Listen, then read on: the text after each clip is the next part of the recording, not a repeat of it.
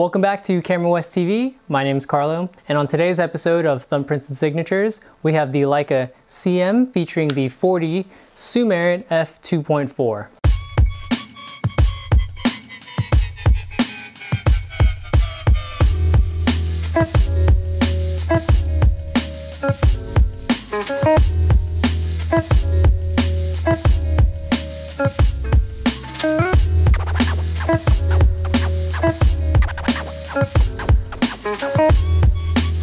The Leica CM is built with a titanium body and houses a 40 f2.4 Summarit lens. Now this lens is actually the final design of the 40mm lineup for Leica's lenses. Even though it was only built for this point and shoot camera, it took the original design of the 40 Summicron-C, which we talked about in our previous video.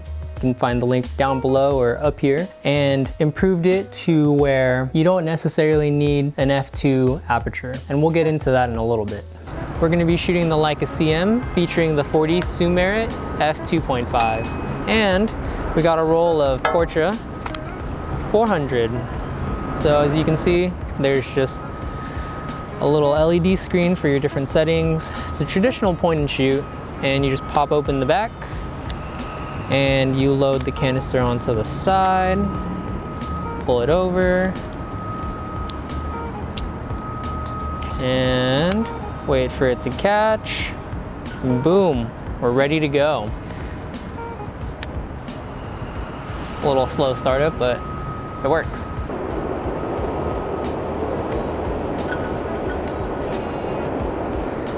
This camera succeeded the Leica Minilux and was produced from 2004 to 2006, making it kind of a rare camera to find with such a short production time.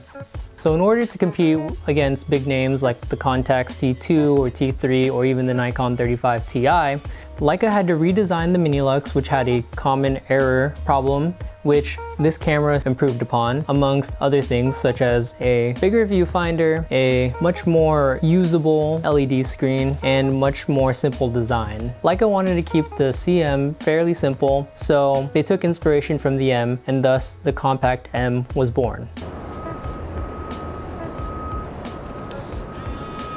The touch is a little awkward. It doesn't feel like it's very responsive in that way, but you have to just like really push it down, but maybe that's just old 90s design. As you can see too, you can select your different apertures all the way up to f22, and then you have a manual focus dial, which is actually very useful for if you want to take full control and use it as a true compact M body. CM, boom. You can see that this camera does resemble a miniature M, and Leica intended for the CM to be as simple as possible for the everyday user, or if you wanted to be much more in control of your camera, you can set your aperture settings on this little tab right here, or you can focus manually with this other dial. You also have a full LED screen on the back, which lets you control all your settings, from self-timer to turning on the flash or turning it off. This camera also features TTL flash capabilities with an external flash. The on switch is actually on the bottom, which is a little bit different compared to other point and shoot cameras where it's usually on the top plate. So all you do is switch it and it folds right into the body, making it a true compact camera. Wow, that thing is quiet. It's like kind of hard to tell if I took the photo or not. Using this camera was very easy. It's like any other point and shoot. You just hold it up to your eye, frame, point, click, and boom, you have your photo. But if you felt a little bit more adventurous, you could, use the manual settings here, choose your aperture, choose your focus, and you could treat it as if it were an M camera. But I think that takes away from the whole experience of a point and shoot where you just want to react as quickly as possible.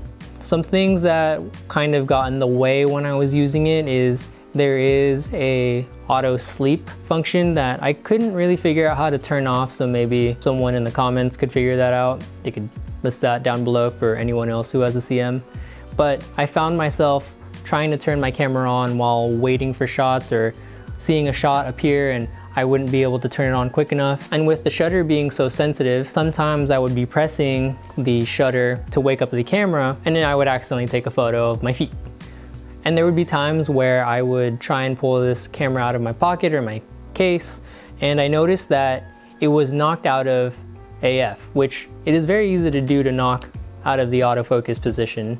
So some photos came out a little bit out of focus just because it wasn't at the right setting. So if you are using this camera, there's quite a bit of adjustment, especially since the dials are so close to where your hands move and use the camera. So when you power on the camera, it has a default setting. And so usually the flash will be engaged. So every time I turned on the camera, I would turn off the flash just so I wouldn't have it pop off anytime I want to take a photo.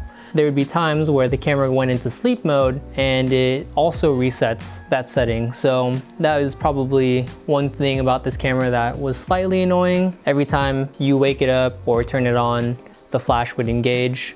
So sometimes I would get ready for a photo and the flash would just go off. And that's not necessarily a bad thing, but sometimes I don't prefer using flash for some of my photos. But you know, I think for its intended use, if you were going to just use it as a snapshot camera, then that would probably be a good benefit.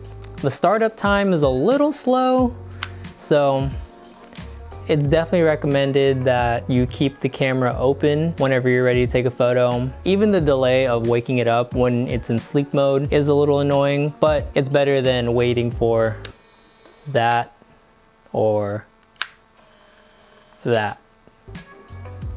But enough about the camera, let's talk about the lens. Unfortunately, we ran out of time filming the first portion of the video, so I decided to take the CM out on my own and put another roll through it, and so here are the photos. Since this lens was made after the 40 Summicron-C, they improved upon a lot of its coatings and its design, and so I would say that its rendering is a little bit more on the modern side, and it's extremely sharp. Most imperfections that were found in the 40 Summicron-C were improved upon, and you get a very nice clean look along with very shallow depth of field and good contrast. Overall, it's just a beautiful lens, and if we can rehouse this, hint hint, or if anyone knows where we can get this rehoused, that would be awesome. Who is this camera for? This camera is honestly for anyone who wants this lens. I think one of the downfalls for the premium point and shoot market is they developed such good lenses, but for cameras that inevitably will break. So like I was saying before, if there was a way to rehouse this lens and use it on a digital system or even put it onto a M-mount film system, you could breathe new life into this lens and really push it to a limit that we've probably never seen. I want to thank Underdog Film Lab in Oakland for developing and scanning our film. They don't sponsor the channel or anything. I just really like their work. And if you're in the Bay Area, you should check them out. And leave a comment down below on what lenses or lens you'd like to see on a future episode. There's plenty to choose from, so knowing what you guys want to see would totally help out. This is Carlo from Camera West TV. I'll see you next time.